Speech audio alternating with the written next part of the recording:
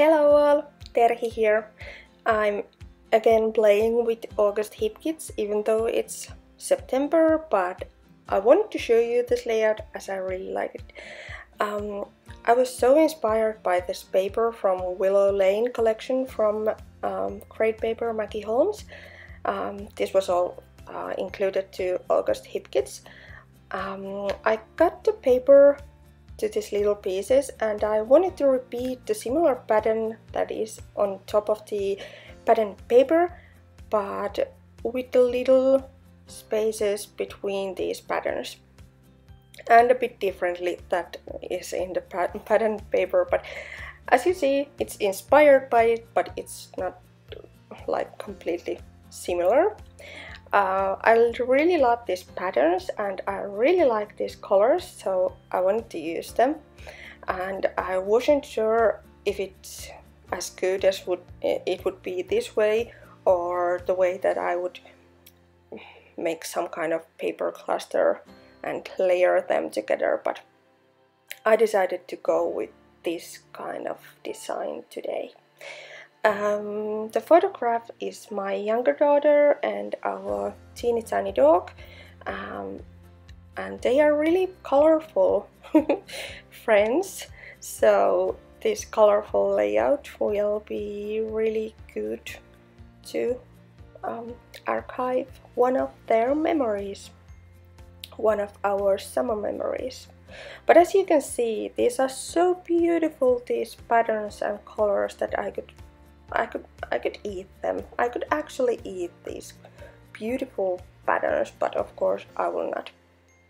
So I'm just going to find the perfect colors for the perfect points on this design, and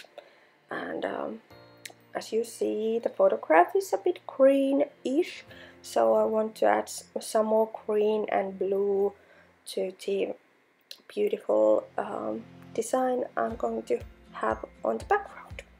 And once I'm finished, I will just use some double-sided tape to adhere all of these little pieces on top to the background. Usually I would go with 3D foam, but today I felt so bold that I wanted to use just double-sided tape, as well as on the paper layers too. So I'm just going to add a couple of beautiful layers and then cut it out and add it to the layout. There was lots and lots of beautiful embellishments in August hip kits, of course in embellishments kit, but also in the main kit and in, well, all the kits. So it was kind of hard to choose what to use. There was this beautiful die cut elements. Some of these are a bit embossed, so they are really cute and beautiful to use.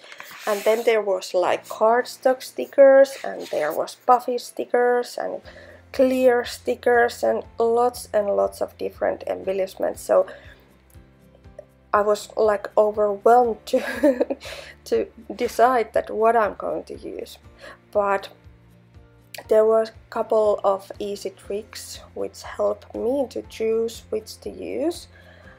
For example, this round frame on top of the photograph is really thick.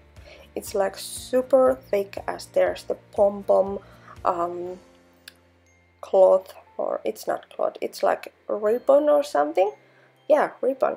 So it's really thick, and that's why I decided that I want to use these cardstock stickers, because these are really thick as well. So I have two really thick elements now on the page, and they will kind of calm each other down. And as my background is really flat, I didn't use any 3D foam creating this, so I'm going to add some behind the photographs to lift up these thin layers, and then they will go better with the cardstock stickers and the pom-pom frames. I will also add quite a lot of just white basic cotton thread, because I really want to add some kind of dimension for the page and, well, something else. So that's why I chose to use this. I'm also thinking about the background, that it needs to be something more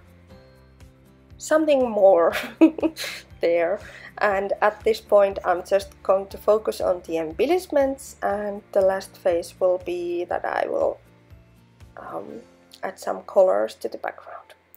These rub-ons are beautiful. I decided to add some of the white words to the darkest patterns, like this blue and the black and the green, and they will kind of balance the layout, that it's not that sharp edge between the white background and the patterned paper pieces. But I will skip this time all the die cut elements. I will not use them, as those are really flat for this layout.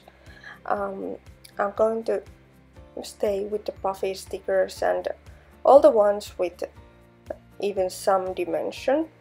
And like said, it's all about the balance, and that's why I decided to use these flats and also the little more fat ones. But here I have the wrap-ons now and the pom-pom frames, and it looks like quite good for me. I decided to take this little piece of one of the die cut elements just to add it here, but I will adhere it with 3D foam to make sure it will pop up more. And as we had this beautiful butterfly paper in the August Hip Kits, I couldn't resist cutting some butterflies. I know, it's kind of repeating myself, adding butterflies every layout, but can't help it, I'm addicted badly, so that's why I want to use these. The hearts I picked up just a minute ago were from Amy Tangerine, and they are also included to August Hip Kits. And as I chose this black striped heart, I decided that I will add some more black to this layout to again balance it up. So these clear stickers saying good times or good vibes and happy joy joy, this will be the perfect addition to the layout. And I'm going to add them here and there. Also, there's some, well, really less, but there's some black or dark blue here in this butterfly, and I think it's beautiful too. It will also kind of balance up this whole thing, so it's always fun to fussy cut these butterflies and use them up. I really like them. Crepe paper has had a lot of beautiful butterflies since forever, so I really like them. In each collection they have some butterflies, so that's why I'm a fan, big fan.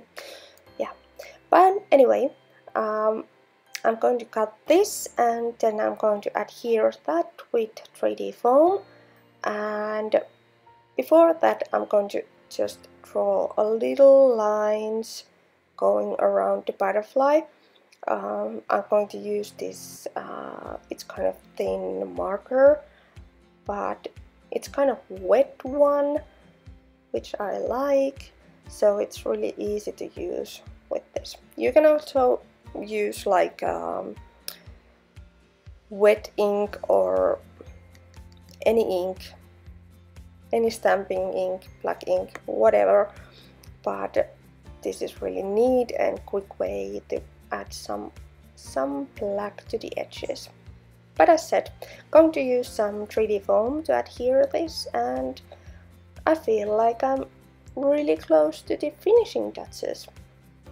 Just adding some glue to adhere the heart and same glue to the frame, and that's it. Once these glues are completely dry, I'm going to add some watercolors here and there, but not that much. Just some to balance it all up. All about the balance. So super simple layout to do with the fat fat embellishments and really flat papers. This mist was actually in August color kit, and I would prefer watercolors with this kind of thing, but as this color of this mist is like perfect, I couldn't resist using it. So it's really beautiful. But what I'm doing now is that I want to add something here and there. We have maybe some enamel dots, but there was also these beautiful small stickers. These are flats again, but there was also some puffy stickers, also this small, so all of them would be good.